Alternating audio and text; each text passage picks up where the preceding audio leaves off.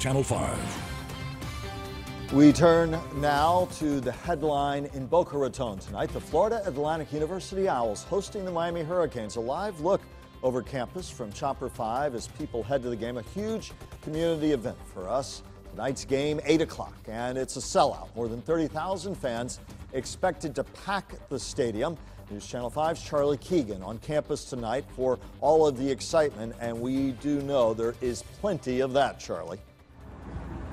Michael, lots of excitement down here today. I was actually on campus around 10 o'clock this morning, and I saw people playing catch. It almost feels like FAU is playing in some sort of national championship. There's just that much enthusiasm, and when you have that much excitement, enthusiasm going on here, it goes beyond campus. I went off campus and spoke with some businesses in the area who are seeing a boost because of this game.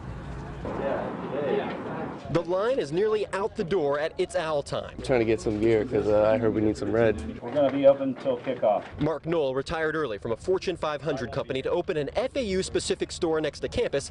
He never dreamed of days like this. Today, I'm really happy about that decision.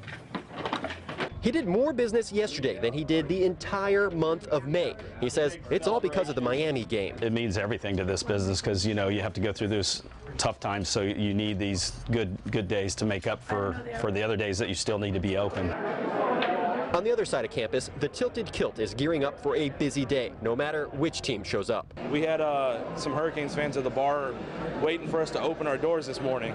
Yeah, they're ready. Since the game is sold out, owner Samir Changela expects fans to watch it here. And the more business he gets, the more people he hires. He expects college football to bring big crowds like he saw for last night's NFL game. If that's a hint of things to come, then we're ready. We're rocking and rolling.